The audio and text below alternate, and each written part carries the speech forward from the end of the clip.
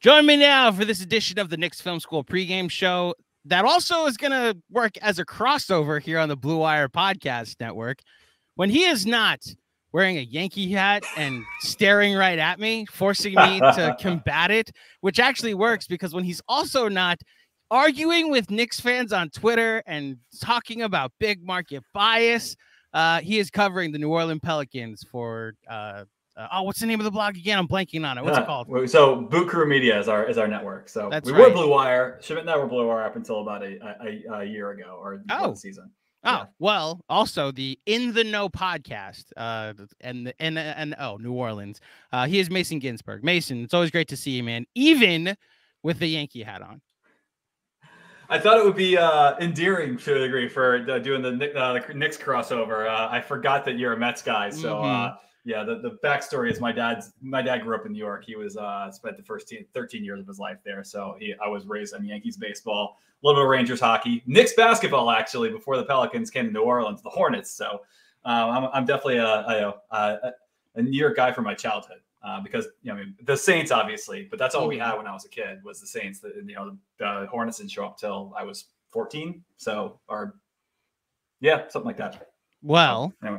What I will say is you're not the first person that I've met in my life that was raised a Yankee fan, and then somehow, regardless of where you were in the country, and then now it's stuck with you. So. I will tolerate it for this episode, especially since we're not going to talk about baseball on this show. I like to give I've met a lot of people who are just Yankees fans for the same reason people are Lakers fans and Cowboys fans. Like I actually got family reasons for it. Exactly. But the Knicks, it's weird. The Knicks actually do fall somewhat under that category, except the front runner aspect. Just the fact that there are millions of Knicks fans everywhere for no reason, Like, well, Cowboys are the same way. Cowboys have been trash for like the last 2 decades. So, at this point, you're right. Yes. Yes. But again, we will keep this. We will keep football out. We will keep baseball out. Let's talk about our basketball teams. Let's do it. I'm sure that there will be a Zion Williamson conversation that you're so excited to have with the New Yorker. Who listen, I have not put him in any trade scenarios. I have not put him in any fake trades on Trade Machine. I will just say that. Before we get into all of that, I'm sure what a lot of people are going to want to hear and talk about, hear us talk about, I should say, 30-30. And this is after a start to the season that really looked promising, that looked like a chance of potentially even some title contention. I was super impressed. We actually have a running bit here at Knicks Film School where they're my Pelicans. I keep talking about last season's playoff run and how that's the example of the play-in working, where you get in, you win a couple games, you have an impressive first-round matchup in a losing effort, and then you go into the offseason with that kind of momentum where it's not the worst thing to be in the middle, especially when you're a young team looking to take a leap. And I thought that that's what the Pelicans were doing. How do you feel with what's happened? Obviously, the Zion injury had a lot to do with the downturn and the fact that they're 30-30, but is there still the version of that team that you see that can be a contender in the West? Yeah, I mean, I think folks do I think that ship has sailed for this season? Look, the Kevin Durant trade doesn't help matters, right? Mm-hmm. There's a new contender in the West, and but yeah, it's. I mean, they were trending that way. People were talking about this team back in December as a team, based on all the data points you saw about how they've been performing against. They took care of business against bad teams. They held their own against good teams. They were. I joked when my 7-week-old daughter was born, the Pelicans were #1 seed in the West. They were tied for first.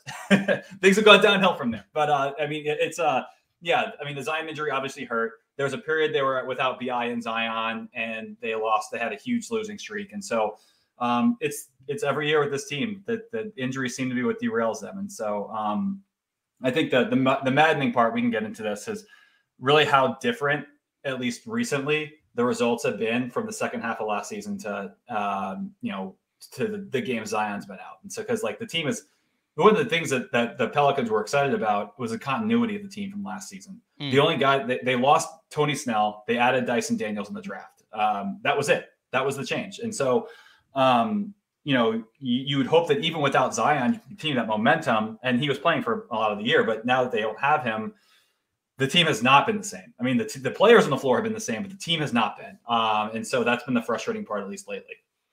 So I guess we just have the Zion conversation now, because that's Sure. well, I'm sure you're excited, so excited again to that's probably the number one thing that's being talked about in New Orleans right now, as far as like what is he and how concerned are you? And I mean, I'll just flatly ask, like, how concerned are you that A, that he'll get back on the floor this season, B, that this will not be a continuous issue for the remainder of his career, and I guess C, like, if this is if the, and not that there's buyer's remorse to the extension, because it was a no-brainer extension to give to him, but like, how are the vibes right now around the Pelicans being built around this player? Yeah, no regrets in that extension at all or anything. Like the team was like he's a transformational talent, and Mm-hmm. I think the challenge really stems from having your best two players who are missing a lot of games, and like and not I'm not to blame Ingram for Zion's injuries, but like having two guys like that who Ingram missed a ton of time with his toe injury, and so Zion. I think the one thing I will say is that this isn't like a chronic knee or foot injury, it's a hamstring injury, and these happen to everyone. And setback, and he did have a setback a couple weeks ago, and reading up on it, listening to medical experts, a hamstring injury is one of the most common ones you can re-aggravate and have setback on. And so, it is a concern year in year out with Zion. It's going to be just with the body type he has. I'm not worried about this being a chronic issue once it gets right. I think everyone expects him to be back as for the playoffs, ideally before. I think what our hope is, and internally, and not sure what the team really expects, but if they can get like 2 weeks before the end of the season, where they get him back involved before the playoffs, and the play in, honestly, at this point with the way that they're tracking, we're that's what you can hope for. But it is, given the way this team the season started, the first 2.5 months of the year, where the team was mostly healthy, even without Ingram, with Zion in the lineup, they were mashing people, and so it is tough because what this team can be, but you haven't really seen it consistently on the floor, which predates Zion, honestly. Like that's what happened back with the last iteration of the Pelicans with Drew Holiday and Anthony Davis. I mean, you just never saw that full team together for long stretches. You said something before that everyone expects. Is that the fan base, or is that the team, like the front office? That like is the fan base, like, does that they share that sentiment that he's gonna come back? And I guess as a result, has there been any whispers from what you've heard, or I guess around the team and some of the reporting, that there is some like doubt in his ability to stay healthy? No. I mean, like, this is I think that the expectation here is that he's gonna be back for the playoffs and even before that. You never know. Obviously, there could be another setback, but again, this is not like this isn't a ligament in his knee or a foot injury for a guy who carries a lot of weight. It's a hamstring, and you just got to be careful. You got to be delicate with it. But I don't hear any long-term concerns at all about where Zion's at with this. So I wanted to fully stress the fact that it's solely the injury that I have when it comes to doubts with him, because like, you just look at the lineup data and where he was when he got hurt, and like, I'm staring at it right now. The guy is plus 24 in his minutes this year, which is the 93rd percentile. That's like, it's not Jokic numbers, but it's like Jokic for a month numbers, So there was first or second team All NBA trajectory for him. It's why, like, I understood when he was voted in as the starter for the All-Star game, even if it was like knowing he wasn't going to play. And I gotta laugh for you. I'm gonna give you the opportunity to get a good chuckle in. So there's a debate, not a debate amongst Knicks fans, but in a group chat that I'm in. Would the Knicks trade Randall for Zion straight up because of his injury? See, there you go. Gave the laugh. Now, I will say, I do have a ton of concerns about the injuries, and it's why I wanted to talk to you, because while it is just a hamstring, and like, that is an injury that has setback, this is another lower body injury. But that's like, if we're just like turning injuries off in 2K, I have no doubt that this guy as a player, like, the talent is top 5, top 10 in the league. And so I can understand, like, it's not the same thing with what the Knicks went through with Porzingis, where they didn't have the trust that he would stay healthy, and they were kind of proven right in that sense when they traded him in 2019 before the extension kicked in. But I can understand I guess if there was a frustration amongst the fan base, which it sounds like there isn't. As far as the Western Conference is concerned, though, Mason, like we talk about how far they've fallen, and after the losing streak, and they're 30-30 and 8th in the West, there are 2 games in the loss column behind the 4 seed. How has it been? We have something different over in the East, but in the West, where like a 3-game winning streak, you're back in 4th, and 3-game losing streak, you're in 13th. How has that been this season? I mean, look, here's the thing. It's cool to look at and say, oh, you're so close, but at the same time, the stuff that happened at the trade deadline, so you've got Memphis and Denver reasonably far ahead of the pack. Memphis has kind of fallen off a little bit, but it feels like they're not gonna fall out of the top 4. So maybe Denver, I think, may carry us through as the 1 seed, but Memphis, maybe they fall a little bit, but I don't think they're falling out of a home first round playoff series. Then you've got Phoenix, who's going to get Kevin Durant back.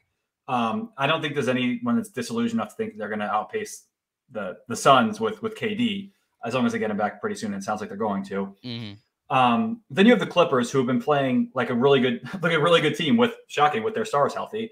And then you've also got this wild card of Dallas. Who the hell knows what's going to happen with Luka and Kyrie. I think that defense could be one of the worst defenses we've ever seen, but they're also going to be able to score on anybody. And so that's a total wild card to me. But like, that's the thing is, they're close to the 3 or 4 seed, but there's so many teams they'd have to jump to get there.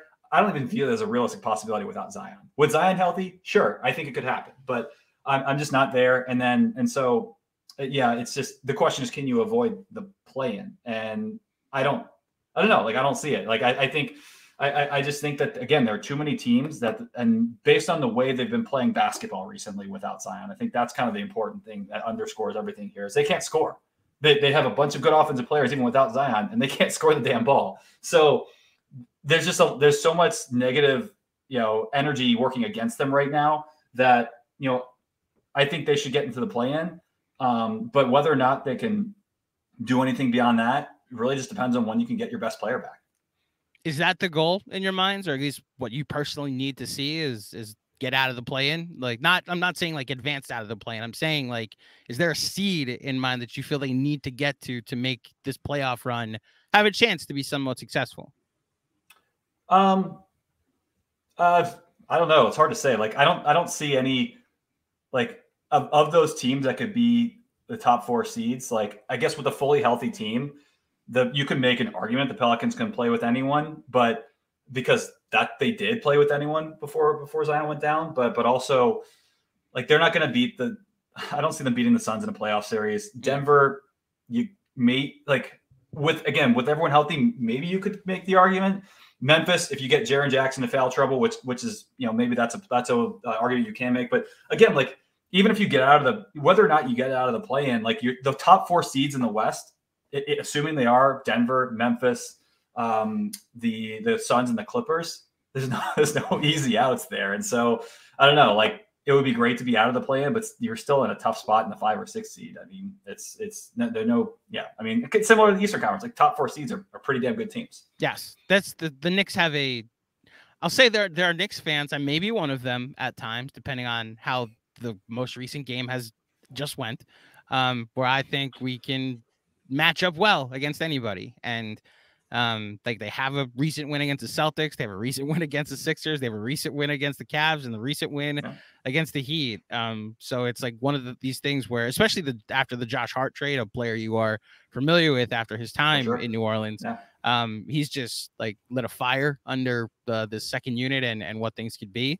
So there's like 5th seed aspirations with the Knicks right now, while recognizing there potentially could be a drop off after the top 4, with the Nets no longer part of that cluster at the top of the East. I guess if I were to ask you, like, can we just do the exercise of going 1 through however many until we get to where you see a healthy Pelicans lining up? So you'd go Denver 1. Yeah. As far as So are we doing like standings or like actually how good the teams are? Yeah, like teams you would put ahead of the Pelicans if you're just going by health wise. Like basically, what I'm trying to figure out is in your head, who are the teams you're most afraid of come playoff time? That like I know you said you like the other teams would probably be favored in said matchup, but are coming from a delusional Knicks fan that like would have like certain rankings of like, oh, I'm afraid of them, not as much as I'm afraid of them, or as not as much as I'm afraid of them. So if you went Denver 1, how far down before you get to, you know what? Then you got the Pelicans, a healthy Pelicans team. Yeah, so Denver, I've got over the Pelicans, the Suns. See, I'm not even sure like on neutral site, 7-game series, fully healthy Grizzlies versus Pelicans. I'm not sure I even take Memphis. I mean, I think they were playing. I think they were really close up until the injury for Zion. But I mean, Memphis has been able to stay healthier. So you know, if we're turning that off, then I think there's an argument. I think the other two teams that would really make me nervous are the Clippers and the Warriors. So I mean, the Warriors have the same problem as the Pelicans; they can't stay healthy. But really, it's Denver, it's Phoenix, it's the Clippers, it's the Warriors, and then I'm probably taking the Pelicans at full strength over every single other team in the equation. Yeah. So I mean, that's totally, even with the Clippers. I mean, they're just chronically unhealthy too. So it's a pie in the sky type thing. But yeah, I mean the Pelicans were they were playing with the best of them before the wheels fall off the bus with the Zion injury. I have a take to unleash on you. I don't think this is the Warriors' year. I've been off the bus on them. I think we forget 2 years ago they didn't even make the play-in, and the year before they won like 15 games in a pandemic-shortened season. Yes, last year they won the title, and I understand what that top 5 lineup looks like, especially when Steph is healthy. I just, at a certain point, you are what you are, and while I recognize that like the lineup data with Steph is great, they also were 28-18 with Steph, so it's not like they were like world beaters. And I just, unless I'd like to see the winning streak or the thing that gets them over 500 consistently. And it hasn't happened yet, I'm with you. Yeah, I've got there's almost like there's Denver, there's Phoenix, and then there's the Clippers. I think they're the top 3. And then there's Memphis, Golden State, New Orleans. I have in that second tier again as fully healthy. So sorry, Dallas. Like, I think your defense is too shitty. I'm kind of with you on Dallas. There's going to be a lot of like first to 130 in their schedule, Now, I will say they have the easiest schedule remaining. So I don't know. And look, I don't want to turn this into that conversation, but there is will they be on the court question for one of their best players that I lived through it in New York where it was like, oh, he's playing today. Oh, no, he's not playing today. It's a home game, or Amazon released a movie. Like, I don't know whether or not you can count on him to play the rest of the season. Now, I do think my guess is he's motivated to get a max and he will prove a point and play. There is a will that similar, not to the same reasoning of if they're on the court with the Pelicans, with the Mavericks, but I cannot guarantee that they will have their full roster available for the most important games of the season in Dallas. So it's interesting to see how your playoff race is different from the Knicks specifically. As far as the Pelicans season has gone outside of Zion, I love this kid Alvarado. I do think like some Knicks fans that haven't watched a lot of the Pelicans are going to be interested to see how he looks, because he had that big game or that really good game at New York last year. And then the only other times I feel like Knicks fans that don't watch the Pelicans saw him was with that sneak play where he like hides on the bench and then comes and steals the ball. Tell Knicks. Some of the Rising Stars games. Yeah, at least. Yeah. Well, okay, if they watch the Rising Stars game, fair. Saw the ratings. Shout out Quentin Grimes for the Rising Stars game, by the way. Fair. Yeah. So tell Knicks fans a little bit about this young player who I'm sure Pelicans fans are excited about. Yeah, I mean, you talk about Josh Hart a similar way, and I'm fully with you. We love Josh Hart in New Orleans. We make that trade for CJ every time just because of the credibility it gives the organization and kind of the theoretical ability to withstand some injuries to the best players. That's kind of what CJ gives you. But Josh was awesome. I mean, like he's instant energy, he's instant rebounding support, which was something the Pelicans are struggling at this year. But for Jose, I mean, that's it. Like he comes on the court, and he's going to be like up in your face and doing whatever he can to make winning plays. So the Pelicans sometimes can go spurts without a true point guard. Like CJ and BI are good creators. They're not true ones, and they don't. I'm not saying the Pelicans, especially with Zion healthy, need that. I don't really think they do. But Jose does give them that guy who can kind of run the offense, and I like his change of pace style on offense. He's not the fastest guy, but he's cracked and get around you. It's like Chris Paul in a way. He's nowhere near the shooter Chris Paul is. That's I think yes, I can shoot. He can, but he's not. he's not gonna consistently burn you from deep. But I think that's really where he's been the guy that's maybe most pleasantly surprised me. I was on podcasts last offseason wondering whether or not he was just kind of a flash in the pan, a gimmick kind of player, and was he going to be able to sustain that success? And he has. The shooting's tailed off a little bit recently, but overall he's been a guy who makes winning plays, and he's a great second unit point guard for this team. Now that they've traded Devontae Graham, I think it helps his viability because you're not stuck playing two undersized guards together as much. So he and CJ are kind of the small guys, and you don't really see those guys playing much together. And now if Jose is your one smaller guard with other players that are bigger, you can do more. And so it's been fun to watch him play. I got to correct myself, by the way. I said earlier that Zion was plus 24 for the season. That's the expected wins stat, which, by the way, is still nuts. But he's plus 9, but basically plus 10, 9.9 for the season. Right below him, Jose Alvarado in almost 1,300 minutes is plus 5.9 this season on the court. The Knicks have a couple of players like that with Emmanuel Quickley and obviously now Josh Hart. Quickley, I think, is a little bit better of a shooter and runs the offense a little bit more, but those high energy guys that lead to winning basketball, that it's interesting to see when they. I mean, listen, he's one of the guys I'm paying attention to, especially if since Zion's not going to play in this matchup, that could tilt a game either way. So before I let you go, because this is a crossover, it's not necessarily I want to give you the floor with questions about the Knicks, but in your wildest dreams, when Julius Randle left New Orleans 4 years ago, did you foresee two-time All-Star, one-time All-NBA? I mean, we'll see how the voting goes this year. Like a most improved player award, how do you predict that? But more specifically, 8 3-point attempts per game.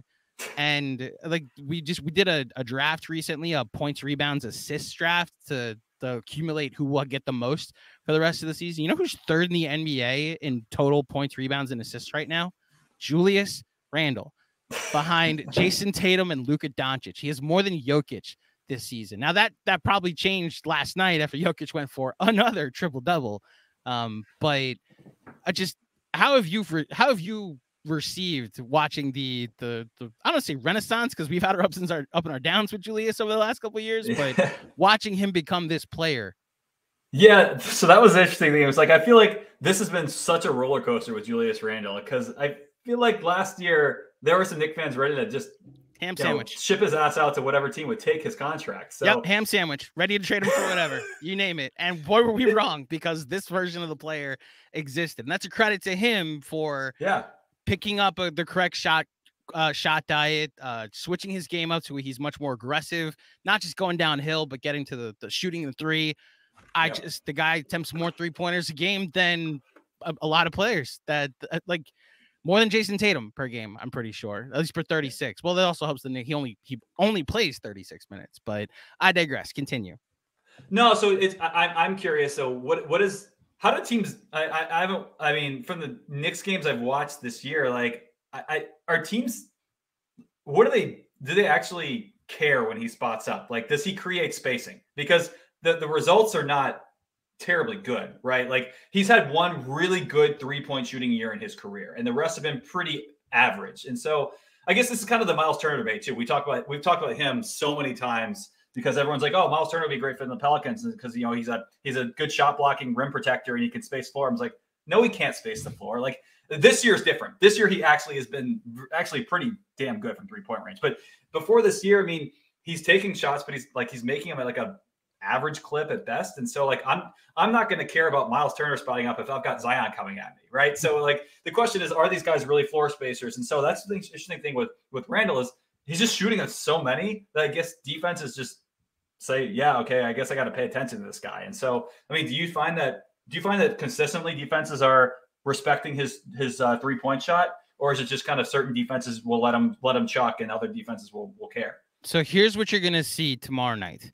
He, I think, leads the NBA in 3-point attempts in the first quarter. He sees if he's got it going very early on. And like he's got a couple of 5 3-point first quarters this season. And then that leads to, all right, I guess we're honoring Julius Randle. And then he's going off that night because he's either the gravity of him getting people to honor the 3-point shot lets him get downhill a lot easier and to the rim, or they just keep letting him shoot. There's an 8 3-pointer game that he has against the Timberwolves earlier this year where they were just like, keep letting him shoot. And they just never made the adjustment.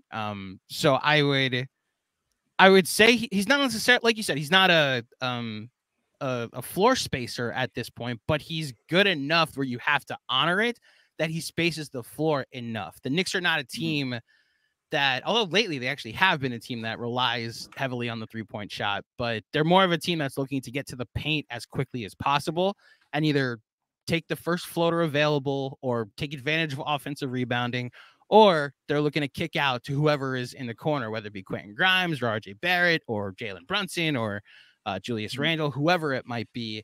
He's enough of a spacer that they have to honor it. The player I was thinking of was Luka. He's taking more threes a game than Luka on the exact same efficiency this season. So that's where the commitment to being like, listen, we know you're not going to shoot 41% from 3 again. Yeah. We'll settle for 34, but you're taking 8 attempts. So the volume is there at least. Yeah. And so I think that's the style that makes me nervous on the Pelican side is that rim or that attacking the rim mentality, because the Pelicans haven't been great at stop. Jonas has taken a step back this year. I feel like the Pelicans are still underutilizing him, candidly, but he hasn't been quite the same guy he was last season. He's never been a great rim protector, but this year he's been particularly terrible. His defense overall, he's been a decent, an average to above average team defender, but he's never been a good rim protector. And so that's somewhere the Knicks can have some success. I'm curious to see what the Pelicans do against Julius Randle, if that's the Herb Jones assignment, because Herb also has taken a step back offensively. I think part of that is because of poor offensive design. He's just been camping out in the corner, and he's a 30% 3-point shooter, and no one's going to care. And so they got to get him moving a little bit more. But I think on the defensive side, he's still the same guy. He's going to cause problems. And so I think that it could be an interesting matchup for Herb on Randle. And I can already see the smoke coming out of people's heads if they call a silly foul or two on him that maybe is kind of borderline and gets him in trouble. I am curious if Dyson Daniels plays. That's probably a name that isn't going to really jump off the page for Knicks fans, but he was the first round pick. The Pelicans took him with the Lakers pick they had last year. He's been good for them. I mean, he's not tying up box score stats, but he's had an ankle injury. He's been out for a month. He's questionable for the next game. He's been another really strong defender who is more of a traditional point guard than Herb Jones is more of a wing. And so I'd like, the ability the Pelicans have to throw good wing defenders at teams. And so I think that's one thing they will have going for them. They have Najee Marshall, they have Herb, they have hopefully Dyson Daniels, all to throw at good perimeter players on opposing teams. Again, I'm more concerned with the Pelicans offense because it just has been a slog over the last few weeks. Pelicans have not been able to score consistently. It's been a lot of isolation ball with CJ or BI. And again, I don't think that's their fault. I think that, again, this is kind of comes down to more oversimplistic offensive, structure. And so they're not using Jonas the same way they used him last season, and making him more of a guy they can dump the ball into and kind of create some inside out looks. And so a lot of concerns I have right now. The Knicks are catching the Pelicans, I think, at a decent time, just because they really haven't been playing their best basketball. And seeing, I was tweeting about these stats this morning, are that the CJ Ingram, Herb Jones, Jonas Valanciunas combo last year without Zion. So like after the CJ trade, they were elite. Like that lineup was blitzing teams. A lot of bad teams, but still like they were playing very well. And even when they put Trey in that lineup and took out Jackson Hayes against the Phoenix Suns in the playoffs, they had pretty good results. This year's been the total opposite. They've been terrible. And there's not really an easy way to the difference is so staggering that there's no easy way to, you can't point to one thing and say, this is why this is happening. And so, you just hope that they can turn it around. Because if they don't, the play-in is going to be out of reach. Like all it takes is the Lakers made some great moves at the deadline. All it takes is them continuing to ride that momentum, and having AD and LeBron stay healthy. Some team's going to fall out. Is it the Thunder? Could be. Is it the Warriors if Steph can't get healthy? Sure, but also could be the Pelicans. And so, not to say the Lakers are a lock for the play-in. They've still got work to do. But New Orleans needs to be worried about this. I will say, look, I hear you on the concerns and the things that need to be cleaned up. Watching what happened last night in Portland, I think I know one of the teams that is going to commit to falling out of said playoff race. 8 days off for Dame and Jeremy Grant, and all of a sudden they're out for the first game with rest. Well, there was travel concerns there, right? Like they sat on the tarmac in first class. I don't want to hear it. I'm sorry. I don't want to hear it. You are a professional. I don't. Especially since I'm from Knicks land with Thibodeau and how like we're playing our guys up 30 against the Pistons, where I'm so trained to be like every possession matters, and Dame is taking like an extra day of vacation. I'm not there. I'm sorry. I'm just not. So, although the science might actually be in their favor, believe me, I get it. I just also don't think it has anything to do with science. It's more to do with ping pong balls. That's just my philosophy toward it, at least. Well, I think Utah's the other team they could potentially move that direction too. Yeah, as you can tell, just generally speaking, things are not, the vibes were immaculate or in December for Pelicans world. The vibes are not good right now. And so it's obviously heavily correlated to Zion's injury, but still, I mean, I think there's still, even when you pull that out of the equation, there's some general frustration about how the team is functioning, despite having the exact same team they had to close out last season. So let me follow up on that. The frustration with the dysfunction, how much of that, I guess, do you, and I guess more specifically the fan base, is they putting that on Willie Green? It's a fair question. And I will say that it's unfair to put all of this on. I don't like when it's on Willie Green. I'm happy to put it on the coaching staff.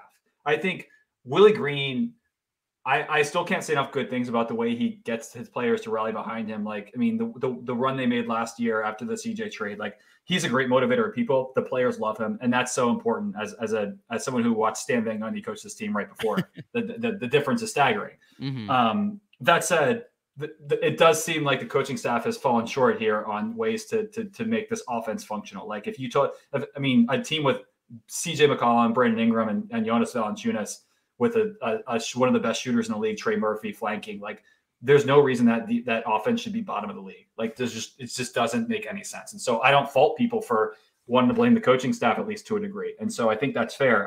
I caution at the Willie Green. I think it's the whole coaching staff is responsible for the game plan. But yeah, it's fair. No, I just, more of curiosity.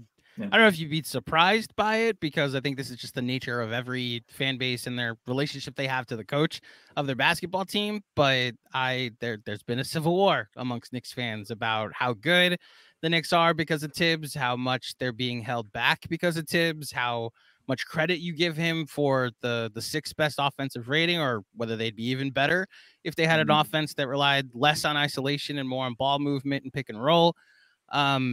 I fall somewhere in the middle, where it's like I went through Derek Fisher and Jeff Hornacek and David Fizdale and a lot of the horrors of the mid 2000s and 2010s that I'm kind of just. That's right when I got off the. That's right when I got the Hornets in New Orleans too. So I think I was able to jump ship at the right time. You good call, first of all, and like the Titanic kept sinking, Mason. I'll tell you, and now it's finally like taking a step back toward the surface.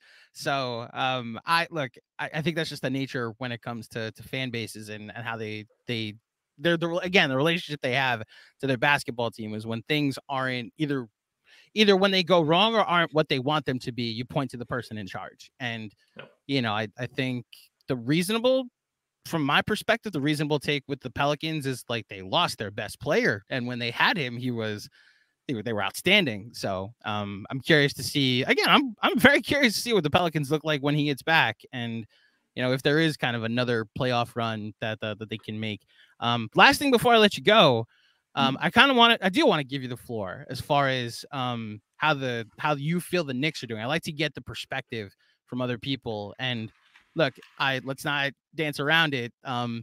You have had some takes in the past on the good old twitter.com about the New York Knicks and the market that they play in. But just from your perspective, how have the Knicks done this season and the direction that the franchise is headed?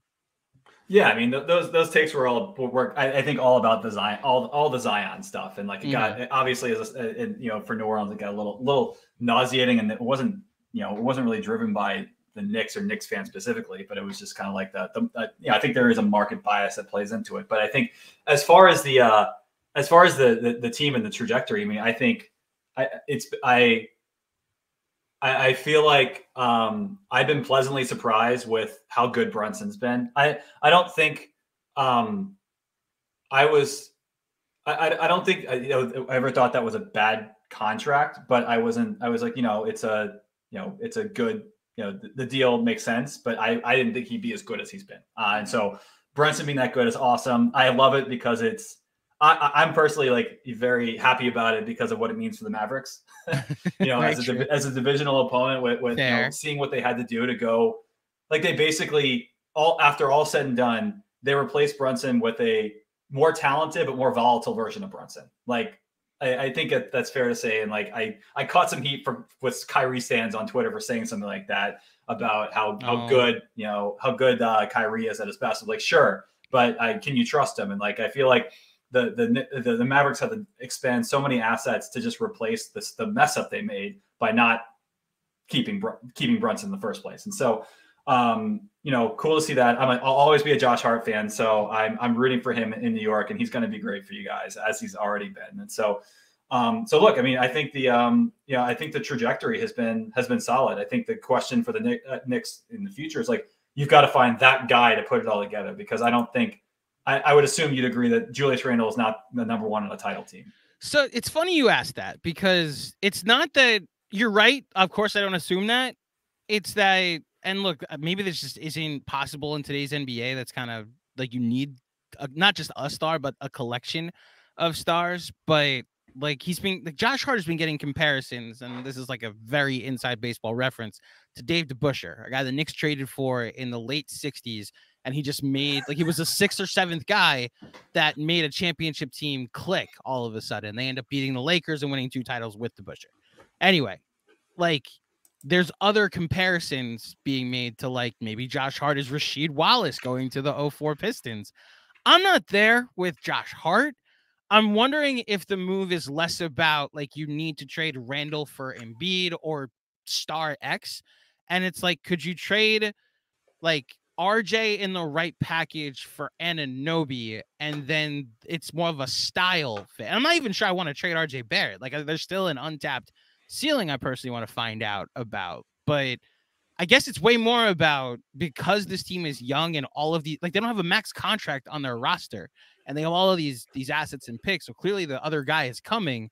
But like, to fully answer your question, I don't think Randall or Brunson is the best player on a championship team, but like, do they need to go get the first guy like they thought they needed to with Mitchell, or do they need to get like another second guy to fully complement that? And then just like the style ends up working because they have so many people similar to Memphis, although they have Ja, committing to this one style of play that could lead to multiple playoff rounds being won. Yeah, because you can make some comparisons across with both teams with. You can make the Brunson and CJ McCollum comparison. You can make the Brandon Ingram and Julius Randle comparison. And so, I think, they're not the same player, but I think they're both guys are in the same tier as the other, or similar enough. And so the question comes down to A, supporting cast, and B, who's the dude. And so I think that that is an interesting consideration. And so can you, if you've got Julius Randle and Jalen Brunson, who are both in the prime of their careers, so it's not like you've got to worry about like a huge fall off in the next couple of years. Another reason I was just like, why would you let the 26-year-old Brunson go, Mavericks, and go trade for the 30-plus-year-old Kyrie Irving? But yeah, so I mean, I think that's the question of when it comes, like when you're in a playoff series and the defense starts to clamp down, because that's where we saw the Pelicans very quickly were outclassed by the Phoenix Suns last year with BI and with CJ, because they just didn't have the firepower to keep up. But once Booker came back later in that series, but I think that's always a question. You've got to look at this through the playoff series lens. Like, can you win 3 or 4 playoff series with this group? And I think I think the Knicks are in a good place to continue to build. And the question is, how do they build, and who do they, who's the target? And so yeah, I mean, like I totally understood the drive for Mitchell, and I think I was actually of the opinion the Knicks should jettison whatever it took to go get him, because he is that kind of superstar that brings reputability to your franchise in an additional way.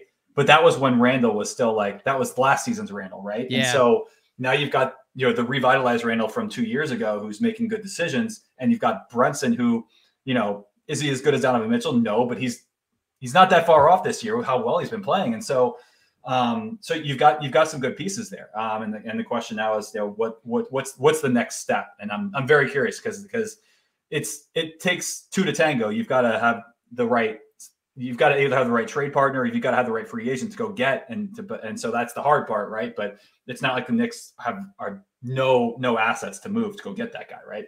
If anything, they have an abundance of assets to, and that I think is the biggest difference between this summer and last summer. Because last summer they, like you said, they could have gone all in on Donovan Mitchell and made that trade, but I still would have so many questions about.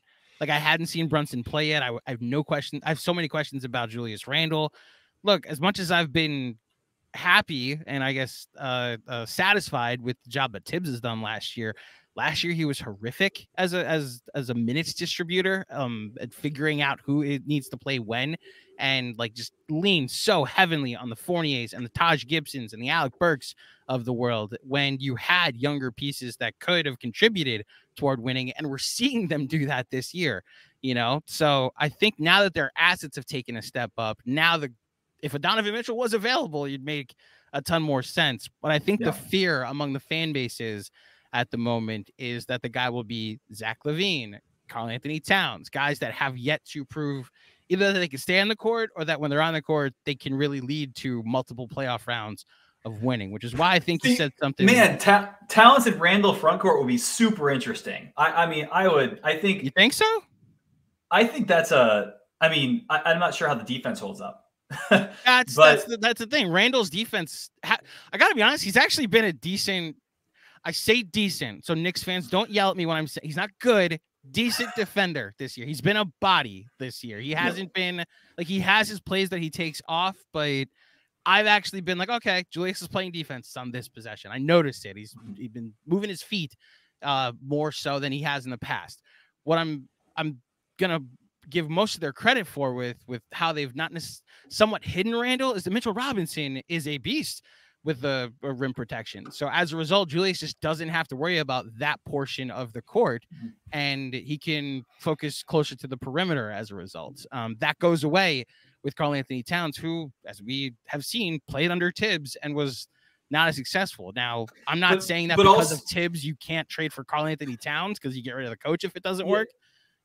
But see, I think so, and that's the thing. Like, when you get into a playoff series, like, is a Randall Robinson front court lineup, is it good enough? And I think teams would I wouldn't be hesitant to play a zone defense against or just they will. Don't worry, they will.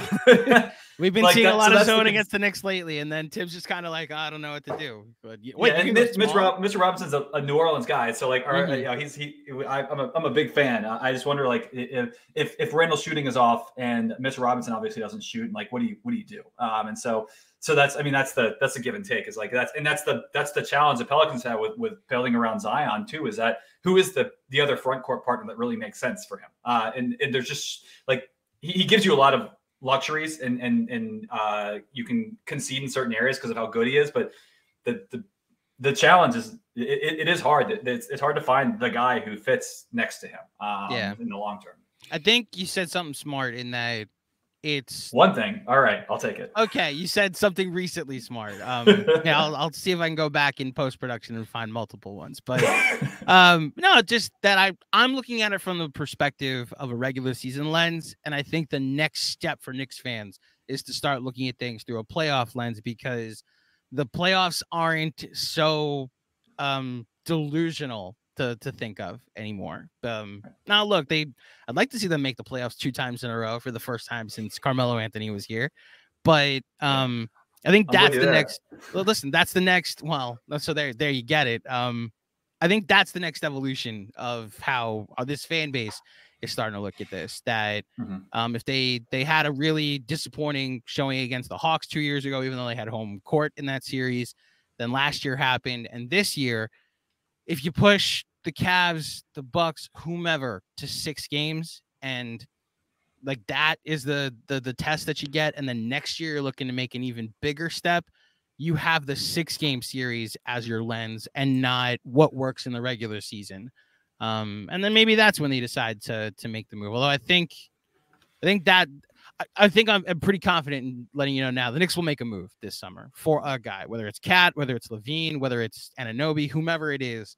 And I'm pretty sure I know who will be at the center of it too. And he's Zion's old college buddy, Mr. RJ Barrett. So we'll see what happens in that stretch. You've been great with your time. I appreciate it. I told you 35 and we're coming up on 45 already. I really appreciate it, Mason. Yeah. Also, congratulations. You threw it in there. You're 7-week-old. Congratulations. And welcome to fatherhood. Before you get out of here, please tell everybody they can find you in the know and all the great stuff that you do. Yeah. So part of Boot Crew Media. So it's a local media network in New Orleans, covering all things New Orleans sports, college, pros, you name it. My co-host and I, Schmidt Duo, we host the In the Know podcast, which is just our Pelicans pod, but lots of other stuff, great stuff on that on that site. So make sure to come check us out if you're interested in what Zion and the Pelicans are up to. Awesome. Mason, as always, man, good to see you. And last question before I let you go. Who's the Saints quarterback going to be next year? Man, I don't know.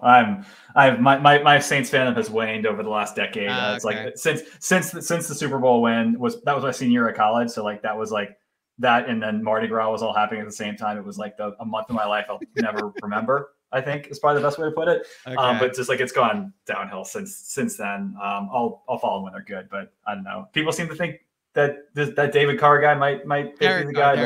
Derek Carr. That's right. David Carr was the Texans guy who was terrible. Yes. I see. All right, I remember that at least. But yeah, we'll see.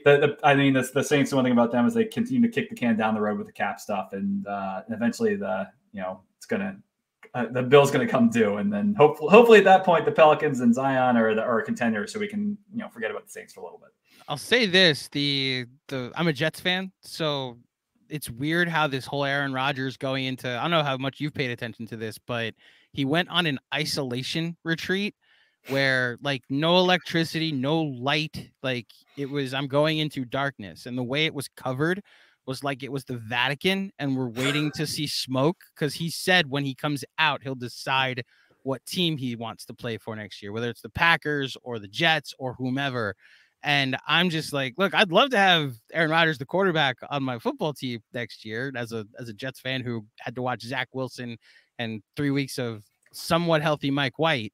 I also, like, at a certain point, he is 40 years old and he is, kind of a lunatic. A little bit, but I've rooted for worse in the past. Thankfully, it's not a Brooklyn situation, but yeah, I was curious if you had any how Saints fans were feeling, because I know he's been not linked to the Saints, but I know Derek Carr has, and the Jets just spent like 2 hours with Derek Carr at like a nice restaurant in Jersey. So we dealt with a quarterback who was slinging like Advocare in that pyramid scheme, Drew Brees. Yes. So I don't think we need alternative medicine, Aaron Rodgers, alternative COVID solutions to help finish that off. So no thanks. There you go, Mason. Thank you, my man. Good to see you. Yeah, you too. Take care. And